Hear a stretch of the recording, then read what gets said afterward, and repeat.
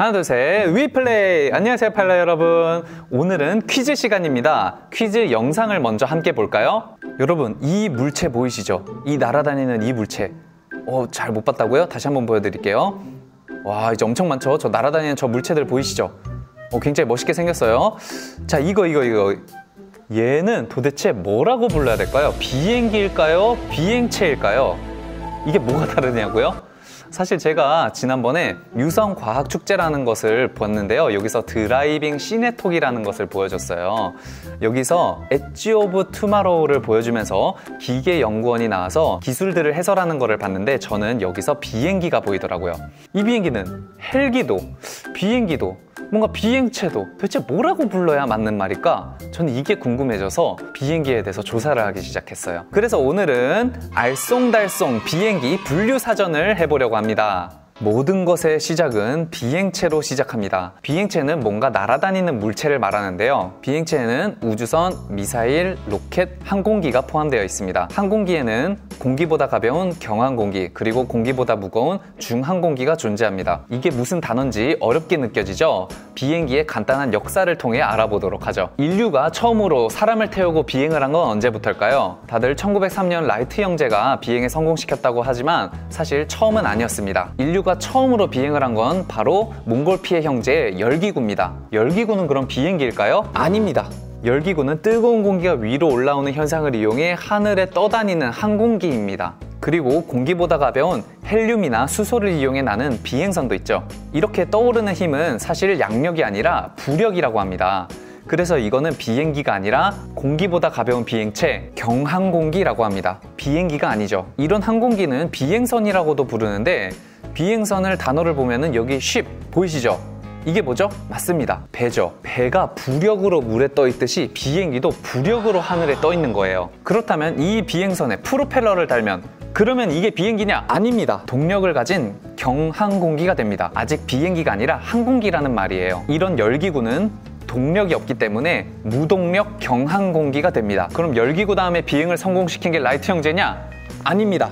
그 뒤에 사람을 태우고 비행에 성공시킨 건 오토 릴리엔탈의 글라이더가 있습니다. 글라이더는 공기보다 무거운데 날고 있죠. 그래서 이걸 중항공기라고 합니다. 비행기가 아니죠. 과학 시간에 만드는 글라이더나 연도 중항공기가 됩니다. 자, 여기서 번외로 짬뽕 비행기도 존재해요. 무동력 경항공기랑 중항공기를 합친 비행체도 있습니다. 바로 카이툰이라고 합니다. 이 카이툰은 바람이 불 때 풍선이나 연보다 더 안정된 비행을 할 수 있어서 민간이나 군사 목적으로 많이 쓰입니다. 그럼 다시 돌아와서 중항공기에 프로펠러나 제트 엔진을 달면 그럼 어떻게 될까요? 이렇게 되면 동력을 가진 중항공기가 되겠습니다. 점점 현대 기술에 가까워지는 것 같은데요. 동력을 가진 중항공기에는 두 가지 종류가 있습니다. 고정익과 회전익. 여기서 익은 날개를 말합니다. 고정된 날개와 회전하는 날개를 말하죠. 동력을 가진 중항공기 중에 고정익이 비로소 비행기가 되는 것입니다. 때문에 이거 이외에는 사실은 비행기가 아니라 비행체나 항공기라고 부르는 게 맞아요.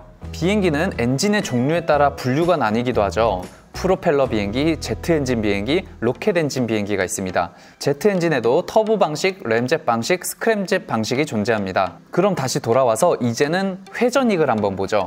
회전익은 말 그대로 날개가 회전을 하는 겁니다. 회전익은 종류가 참 이상한 게 많은데요. 일반적으로 우리가 헬기라고 부르는 픽스 로터가 있고 그 외에도 스탑 로터, 틸트 로터, 자이로다인, 오토 자이로 이런 것들이 있어요. 근데 여기 익숙한 그림 있죠? 익숙한 그림. 퀴즈에 나왔던 영화 속에 나온 바로 그 비행기입니다. 이 비행기 이름은 틸트 로터입니다. 틸트 로터는 말 그대로 로터, 회전익이 틸트, 기울어진다는 뜻이에요. 이렇게 떠오르고 그리고 앞으로 나갈 때는 얘가 이렇게 기울어져서 우웅 하면서 앞으로 나가는 거죠. 이 비행기는 VTOL 방식으로 나는데요. VTOL은 Vertical Takeoff and Landing의 약자로서 수직 이착륙을 말합니다. 때문에 비행기의 이름이 아니라 떠오르는 방식인 거죠.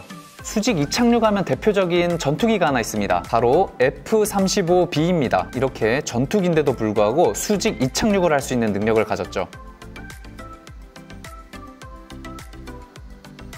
굉장히 멋있죠? 이 비행기 같은 경우는 어떻게 불러야 되냐? 공기보다 무거운 항공인데 동력이 있고 그리고 고정익입니다. 맞죠? 때문에 이거를 비행기라고 부릅니다. 그런데 제트 엔진을 사용하고 있죠. 그래서 제트기라고 부릅니다. 그런데 이거는 전투용이죠.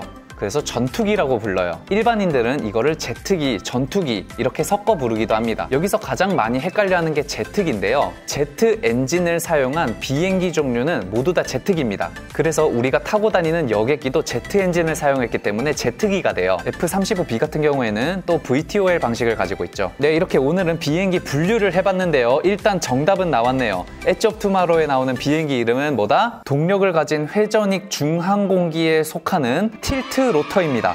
아, 이거 찾는데 진짜 어려웠어요. 여기서 여담으로 회전익들 중에서 굉장히 특이한 비행기들이 많이 있는데요. 회전익이면서 고정익이면서 동력을 가진 비행기가 있어요. 바로 이거 두 개입니다. 얘네들 특징은 둘 다 수직 이착륙할 때는 회전익을 쓰고 올라가고, 그리고 앞으로 갈 때는 활공을 할 때 고정익을 사용합니다. 스탑로터 같은 경우에는 회전익으로 위로 올라간 다음에 그리고 앞으로 나갈 때는 제트 엔진을 써서 활공을 하는데 그때는 회전익이 멈춥니다. 그래서 스탑로터예요. 자이로다인 같은 경우에는 올라갈 때나 앞으로 갈 땐 둘 다 헬기처럼 납니다. 하지만 그냥 날개가 있는 형식이죠. 이거보다 더 이상한 비행기도 있습니다. 바로 회전익이면서 고정익이면서 동력이면서 무동력인 게 있어요. 이거를 오토 자이로라고 합니다. 위 날개는 모터가 없이 자유회전을 하는 날개예요. 뒤에 달린 회전익은 모터가 있고 추진력을 줍니다. 어떻게 나는지 한번 보죠.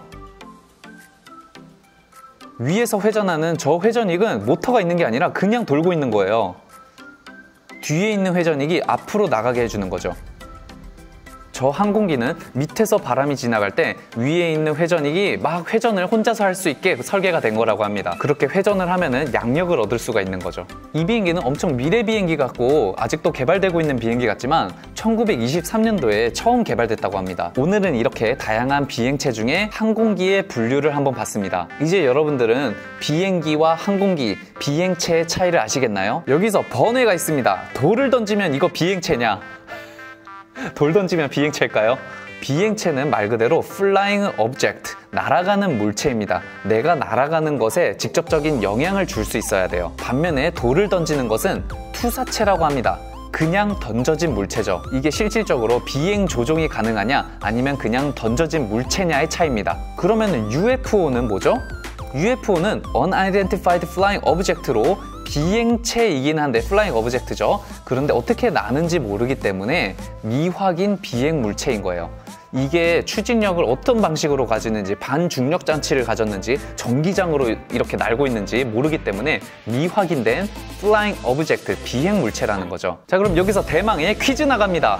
종이 비행기는 1, 2, 3, 4, 5번 중에 뭘까요? 손으로 던졌으니까 투사체다. 종이 비행기니까 비행기다. 이거 비행기는 아니고 날아가는 비행체야. 이것은 고정익 무동력 중항공기입니다. 가벼우니까 무동력 경항공기 아닌가? 여러분들이 생각하는 정답과 이유를 댓글에 적어주세요. 정답을 맞춘 사람들 중에 30명을 저희가 추첨을 해서 여러분들이 그동안 기다렸던 위플레이 신규 아이템 위플레이 플라잉 키트를 선물로 보내드립니다.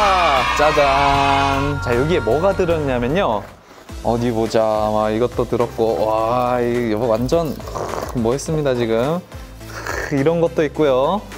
그리고 야, 이런 것도 있습니다. 야, 와, 이런 것도 적혀 있고. 정답을 맞추기 위해선 영상을 꼼꼼히 살펴봐야겠죠? 선착순은 아니니까요. 여러분들의 많은 참여 기다리겠습니다. 오늘 영상 유익했다면 구독과 좋아요 부탁드리고요. 그럼 저희는 다음에 더 재미난 지식으로 찾아뵙겠습니다. 위플레이!